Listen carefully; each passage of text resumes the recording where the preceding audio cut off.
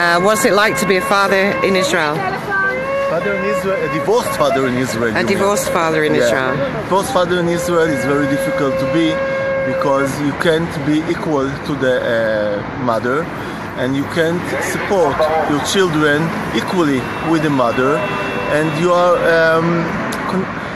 you can't give the child whatever he wants, whatever he needs. You can't refill your duty to the child, and it's very difficult. Fathers are disappointed, are feeling terrible about what's going on with their children, and some of them are taking their life on their hands. Every day. And every day, every day month. There's one. Yeah. Something like one father each month a year. One a day. Actually, one a week. Statistics are one a day. One a week. We have one a week. 51.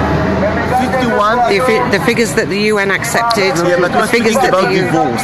We are speaking about 1 in 72 divorced fathers.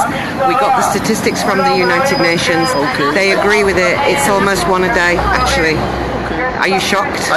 You didn't realize? I agree, but you know, I want to speak precisely. What I know, it's every week one father is take his life on his hands. 1 week, every year. Well, we're here, folks, fighting for our children. My name is Ronnie. I'm a father myself who has 2 kids, Itamar and Rotem.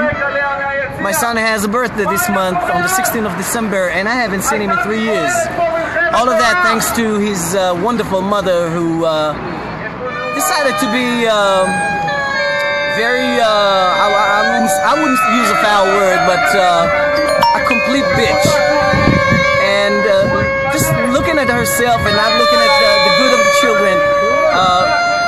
I'm a wonderful father. I never hit or raised my hand, nor on my ex-wife, nor on my kids. You had a business. I just love my kids. You had a big business. You were very wealthy. Oh, I was very wealthy. Yes. Very, very wealthy. She married me for the money. She stole the money. She cheated on me with an Arab on top of things. Today she lives with this Arab guy with my children, and I can't do a damn thing about it. Pretty soon, God willing, within the next week and a half, week or two, I had a project that I've been working on for a while. I have a radio show that you'll be able to tune into, and you'll be able to hear it and see it on Facebook Live, and be able to call on the show and voice your opinion. And like we're all doing here, as you can see, these fathers over here, they're just, I feel their pain. I know exactly what they're going through. Yeah. And do you have a no exit order? Excuse me? Can you leave the country? No, absolutely. Are you kidding me? Are you trapped here? No, I'm not. You know what? I'm not even planning on leaving the country. I have my children over here. Can you leave the country? I cannot leave the country. I have no bank account. I have no way of opening a bank account. Everything, no driver's license.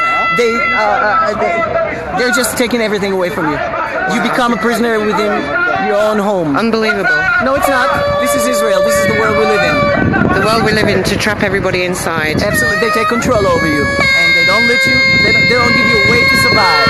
Therefore, we have fathers who commit suicide because they can't handle the shame, they can't handle the pain, they can't handle the suffering, and not being able to see the children, your own flesh and blood.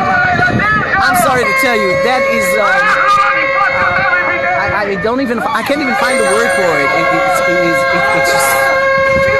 It's cutting out your heart, literally. I know. And you're alive, but you're dead. That's true. That's exactly how we are. You're alive, but you're dead. Absolutely. I see it all the time. Thank you. You're going to do something.